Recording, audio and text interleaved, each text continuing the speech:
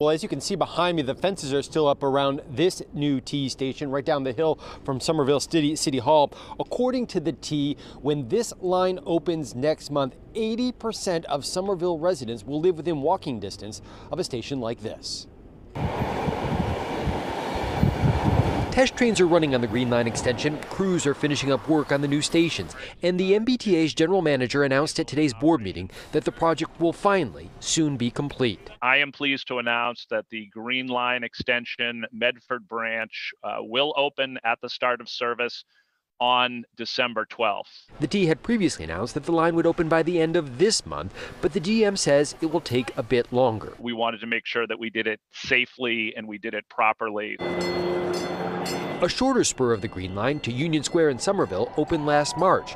The remaining part of the 4.3-mile extension will include 5 new stations through Somerville and Medford. I know it's a little bit of a delay, and it's been years of delay, but to finally have a date for when the Green Line will open is so exciting. Medford's mayor says the line will transform her community, leading to fewer cars on the roads and eventually to more apartments and condo buildings. You're going to definitely see dense housing along the T-spots. Among the most excited about the new Green Line are Tufts University students.